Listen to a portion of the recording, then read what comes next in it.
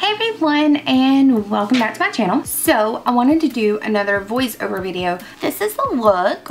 I thought it would be fun, and I am just really excited that makeup is finally taking a turn from the all neutral, everybody wants that same Pinterest look. Like, I'm excited. So I really decided to embrace that and came up with this look. So if y'all have any questions, comments, suggestions, requests, any of the above, just leave them in the comments below.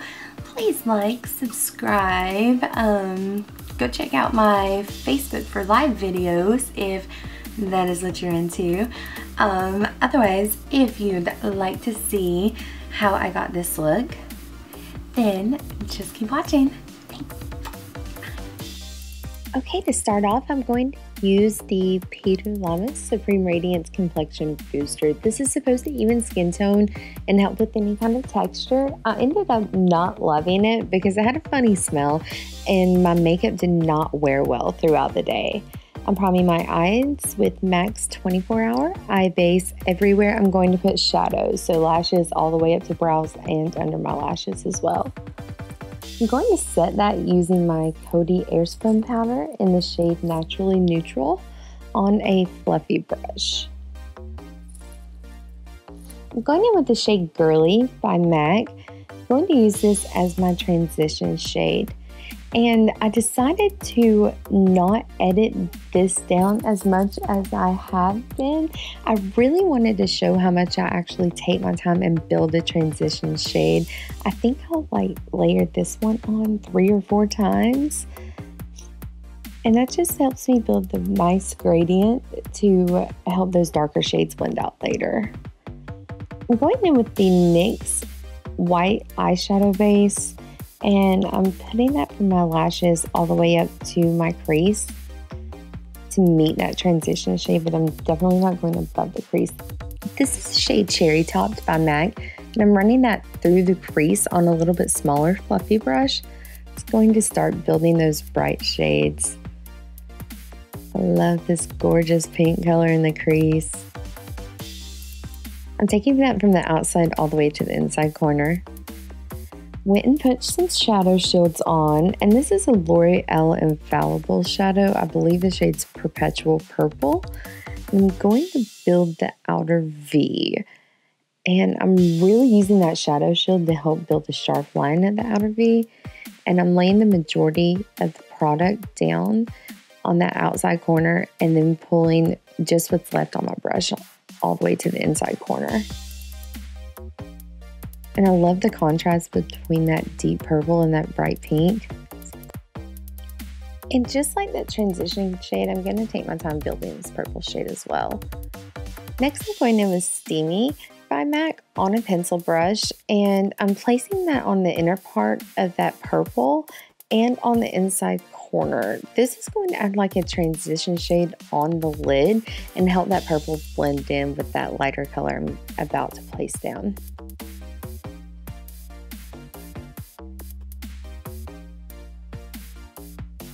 Next, I'm going to take the shade Crystal Avalanche, and this is actually a discontinued shade, but White Frost is still available and honestly identical. I'm pressing that on the very inside part of the lid just to keep that nice and bright.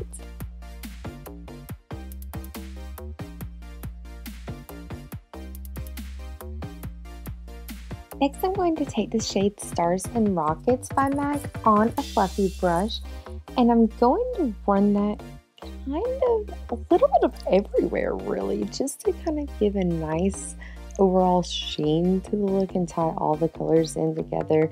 This is a really pretty duochrome pink color. It's gorgeous. It's one of my favorite shades.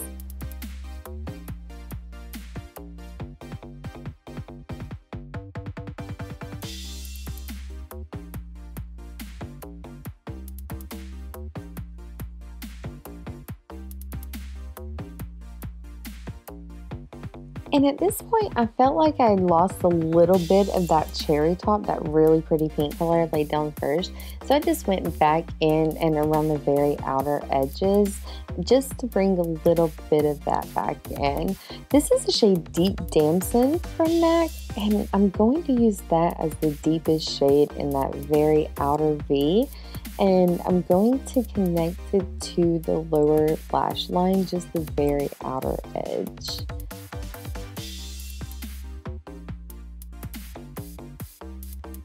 Going back with that same blending brush that I used for Cherry Top, but nothing additional on the brush, I'm just kind of blending to make sure that there's no harsh lines.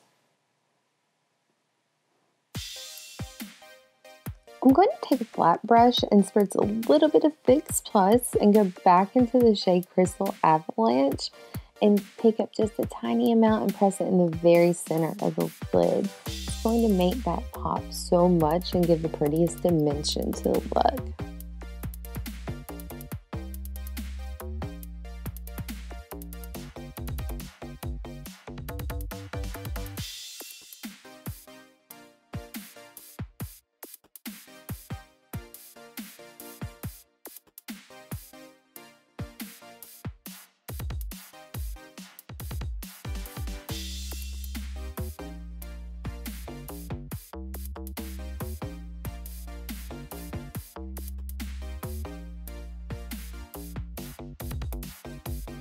I wanted a really intense brow bone highlight, so I'm using the shade Crystal Avalanche on a dense flat brush and pressing that all the way underneath my brow. Then blending out with a fluffier brush to make sure that there's no harsh lines. I'm going back with the L'Oreal Infallible shadow and running that underneath the lash line with a pencil brush. I'm really smoking that lower lash line out.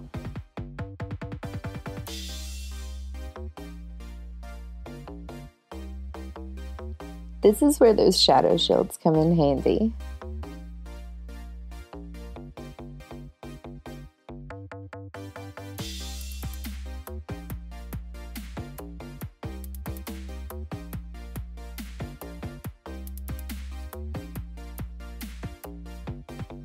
I'm using my favorite eyeliner of life right now, MAC's Brushstroke liner.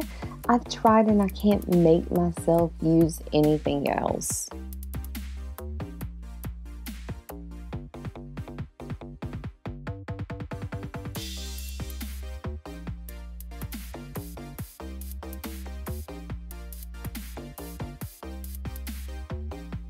I really wanted to take my time and let you guys see how long it actually takes me to do a perfect wing. It's not something I sit down and just slap on. I'm not that blessed.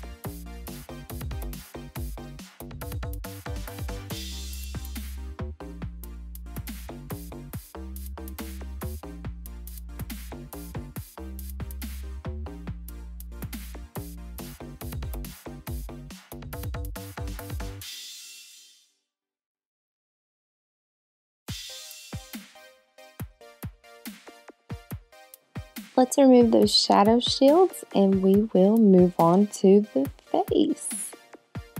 God, that's an awful face. I love how sharp those keep my edges though. I'm going to use my Makeup Forever Ultra HD foundation in the shade R330, and this finally matches me dead on. I finally self-tanned enough. I'm applying this using a dampened beauty sponge by Real Techniques. And I'll just start at the center of my face and move out because generally that's where we need the most coverage, and wherever you start is where you're going to get the most. I'm going back to my all-time favorite, my MAC Pro Longwear Concealer in the shade NW30, and I'm concealing any blemishes, acne spots, any just random flaws I have on my face right now. I always do a little extra around my mouth and nose. I feel like that's where my foundation wears the quickest. And just a smidge extra in my forehead, just cause. And I'm using that same beauty sponge to blend.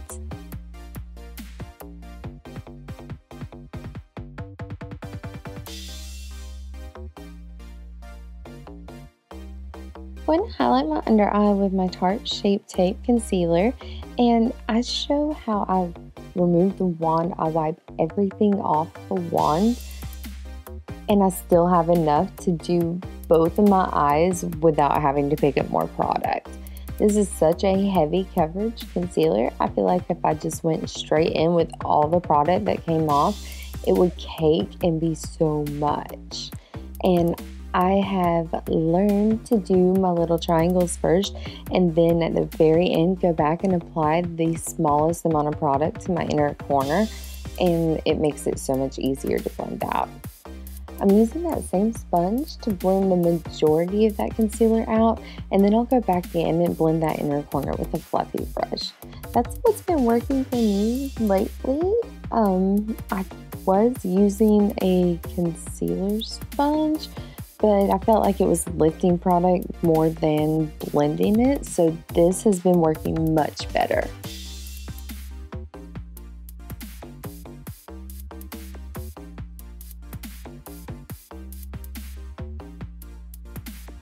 I'm going to bake using the Coty Airspun powder in the shade Naturally Neutral. I'm going to apply this with a dampened sponge. This is the smaller concealer one. It's awesome for applying powder. I love how detailed I can get under the eye. It's such an obnoxious amount of powder used to bake, but the results are so pretty.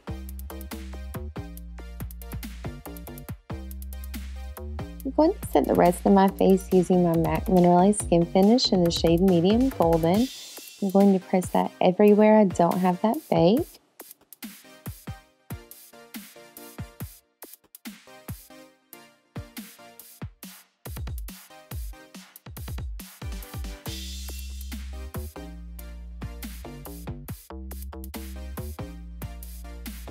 I'm going to bronze using my NARS Laguna bronzer on that same brush that I used to set the rest of my face. Don't forget your ears.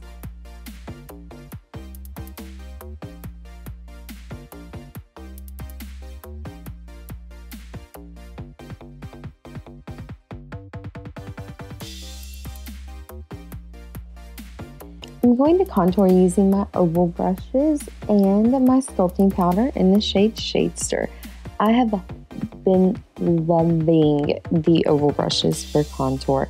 Once I've realized and kind of got adjusted to how much product to pick up, they're amazing. They give the most sculpted cheek. Oh, and then I switched to a smaller one to contour my nose.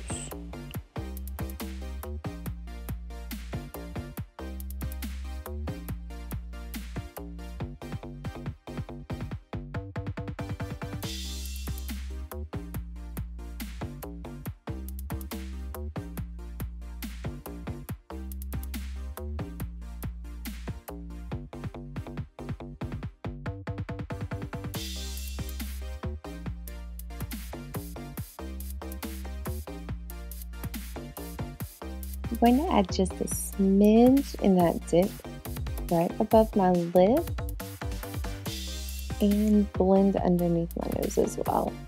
I'm going to use my Ambient lighting palette and my Kat Von D Lock-It powder brush to dust away the bake. This just gives it a pretty kind of sheen, almost glow, instead of being so matte in that area. You know, just a little extra. This is MAC Mineralize Blush in the shade Dainty, one of my all-time favorites. It's not as pink as it looks in the pan, and it just fits so beautifully with the eye.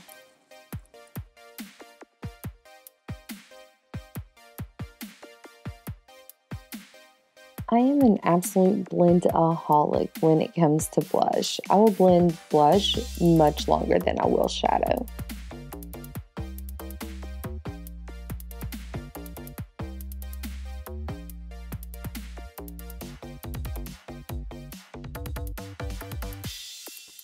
I'm going to highlight using the Makeup Forever Starlit powder in shade 13. Oh my gosh, I was so glad to finally get my hands on this. To me, this is the star of the show. It takes the smallest amount and the glow that it gives is unbelievable. I just want to roll in it, guys. Make sure we're blending our highlight into our blush into our contour. no Neapolitan cheeks. I'm going to take a tiny shader brush and use that same Starlight powder to highlight my inner corner. Just look at how much it makes it pop. Also going to pop a tiny amount under the highest point of my brow. I'm using MAC's Upward Lash. This is my favorite mascara of all time. The brush is teeny tiny, but it packs a punch. I can build this more than any other mascara, and it doesn't flake, it doesn't smudge, it doesn't transfer. It's gorgeous on the lashes.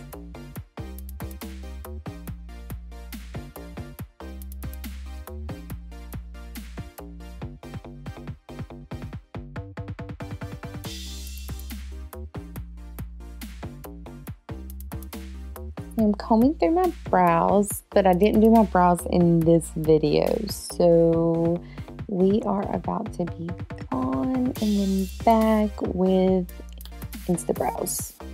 I'm going to use Ardell Demi Whiskies today. These are like that go-to lash. They are so gorgeous. They have that perfect flare at the end. They're a good, I don't want to say basic or everyday, but you don't even have to think about it. They're not too much, but they're just enough. They're gorgeous. They're my favorite lashes, hands down. I'm lining my lips using Oh Honey Liner by MAC. I'm going to fill all the way in. This is one of those lip colors that's just the go-to for me. I could put a gloss on top of this and be good to go. I love the color. It lasts all day long. I'm going to wear Anastasia liquid lipstick in the shade Milkshake on top, and I thought I had found my perfect nude lip before, but that's until I discovered this shade. This is hands down my favorite liquid lipstick formula and color. And I'll top that off using Buxom lip gloss in White Russian, which is a new to me lip gloss.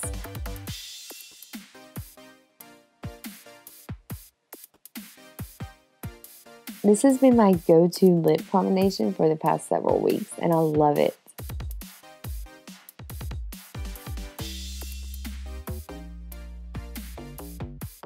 Hey, what's up? Hello. Music was good. Anyway, this is the completed look. I hope you guys like it. Thank you so much for watching. Questions, comments, suggestions, any of the above, leave them in the comments below. I will have all products used listed in the description box along with links to social media. And I will see you guys next time. Bye!